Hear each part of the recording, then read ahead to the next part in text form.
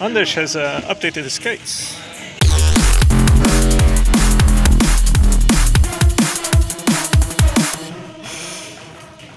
He replaced his Celtic frames with Wish frames with 72 and 60mm wheels, and he's got this custom grind plate on there. It's about the same width as the original.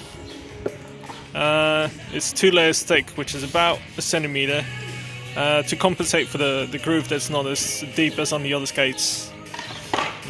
Let's see how it works.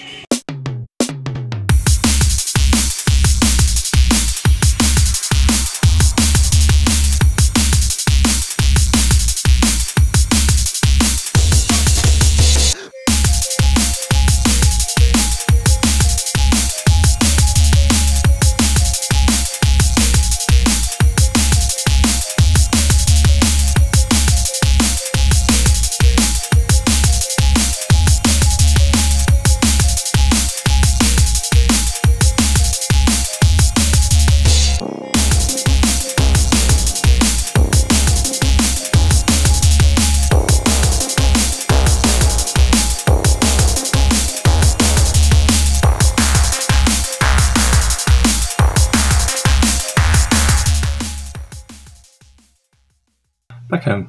Conclusion. Well, that went pretty well, looking at it. So the main reason he did it is because the groove on his previous Celtic frames is a bit deeper than the one on the Wish frames. So he had to lean a lot more doing rail tricks and valve and whatever.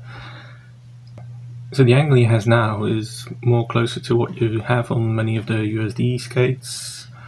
I think it's less than 45 degrees. He's a bit annoyed that they're white. Finding black coating boards apparently is not easy. Maybe for next set he can find some, but I haven't seen any in shops. They do look a lot like the Adapt Sol plates, I think, which is kind of cool, I think. Except that they're 2 layers, but he offered to make some for me for my Rosets M12.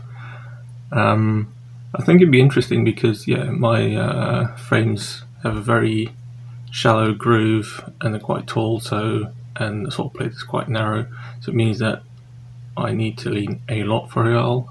So I'd be interested in trying that once I get skating again.